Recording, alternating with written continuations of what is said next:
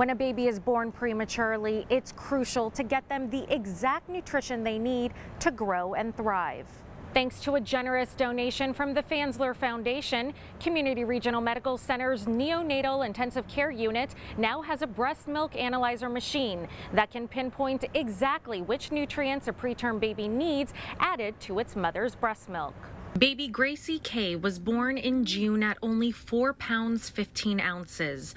Mom Kelsey Nunez gave birth at 34 weeks. Yeah, I was worried mostly, I think, about her lung development because she was just being born premature.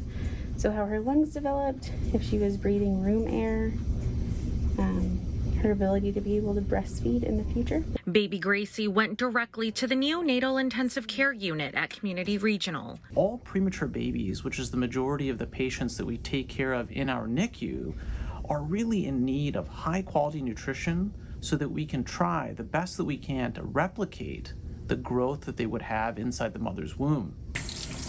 Dr. Anand Rajani is the medical director of the NICU. He says premature babies need certain nutrients in breast milk. Right now we use something called standardized fortification, where we add additional protein, calcium, and phosphorus to that milk in order to help it reach a sort of generalized improvement in number of calories per ounce, amount of protein, amount of carbohydrates and fat, what we refer to as macronutrients.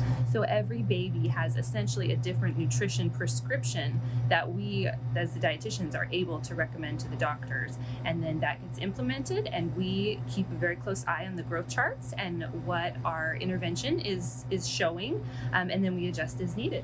Dr. Rajani and pediatric clinical nutrition manager Amanda Juarez now have a high-tech tool that can provide these tiny patients targeted fortification. This is a breast milk analyzer provided to the NICU at Community Regional by the Fansler Foundation. The machine can pinpoint exactly which supplement a premature baby needs in its mother's breast milk. We put mom's milk in the machine. It takes about 30 seconds to run an analysis, and then once we get the results, we can customize the fortification and individualize patient care. It spits out a little ticket that shows us calories, carbohydrate content, protein, and fat, and then we compare those numbers to a standard that is recommended for babies to grow at the growth rate that they would be growing at if they were still in utero. For moms like Kelsey, the breast milk analyzer gives her peace of mind, knowing her baby is getting the exact supplements she needs to grow healthy and strong.